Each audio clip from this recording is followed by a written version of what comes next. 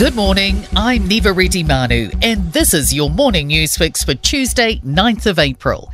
In this update, Winston Peters is reiterating New Zealand's call for a ceasefire in Gaza on the world stage. The foreign minister has been speaking at the UN General Assembly in New York. He says Hamas must immediately release all remaining hostages, but says New Zealand is also gravely concerned about any Israeli military offensive on southern Gaza. Peters says Gaza's civilians shouldn't have to pay the price for defeating Hamas, and there's a risk of the conflict spreading further afield. The risk of the wider region being further drawn into this conflict also remain alarmingly high. We strongly urge regional actors, including Iran, to maximise restraint.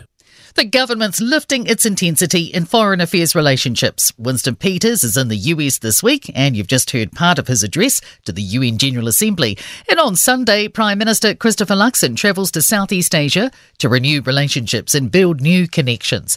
He says they're making an all-of-government effort. Whether it's around foreign affairs, whether it's around defence, whether it's around trade and security, we are having a full-court press, particularly with Ministers Macleay, Peters, Collins and myself. And Luxon says the public sector will need to think differently and innovate to meet new targets. The government set 9 targets to meet by 2030. They include shortening emergency department stays and waits for planned care, increasing school attendance, reducing violent crime, and having fewer people on the job seeker benefit. Christopher Luxon wants to focus the public service, ministers and the government on what the New Zealand public tells him is important. A petition challenging the Midwifery Council's scope of practice is heading to Parliament. Signed by 7,000 people, it calls on the government to investigate recent changes to the council's revised scope. It was sparked after the words woman and baby were replaced by whānau. Petition author Deb Hayes says while woman was re-added last month, it was as a tag-on to the word persons. And I still think that the Midwifery Council needs investigating because that's too many categories of people that midwives are going to look after, including men and children. The world of wearable arts is set to slay the stage in Wellington. This year's theme's just been announced as Dream Awake, with mysterious and magical outfits and art to be showcased from late September to mid-October. World of Wearable Arts Chief Executive Meg Williams can't wait, saying the key focus is bringing the garments closer to audiences with a new stage with 6 themes. And I think my favourite is Crazy Curiosities of the Creature Carnival.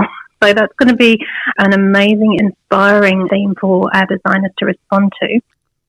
In sport, Australian thoroughbred horse sale history has been made, with the first live foal of former champion Winx being bought at auction by one of the mare's owners for a record $10.95 million.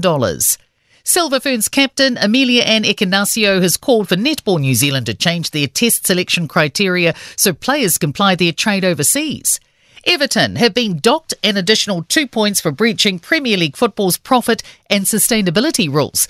They are now 2 points above the relegation zone. I'm Neva Manu, and that's your latest news fix. We'll be back with the next update at midday from the Newstalk ZB newsroom.